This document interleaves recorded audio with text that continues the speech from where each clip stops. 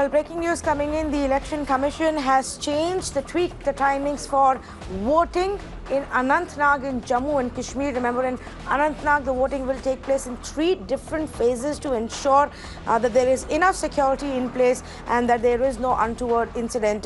Let's go across to Ayushman for more. So, Ayushman, what is it that the Election Commission has said about the Anantnag voting?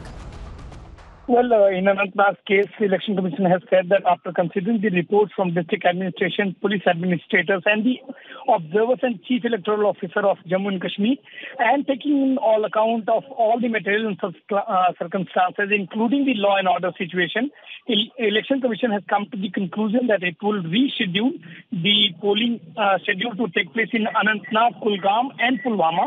And the polling, which was earlier to take place till 6 p.m., will now be concluding at 4 p.m. That precisely means that polling will be starting at 7 a.m. and it will conclude by 4 p.m. No polling stations shall be polling beyond 4 p.m. as the polling parties will begin to return after the polling is getting completed at 4 p.m. 2 hours has been decreased in elections in the Anantnag parliamentary constituency of Jammu and Kashmir, Tanvi. All right, Ayushman, thanks so much for bringing us this update.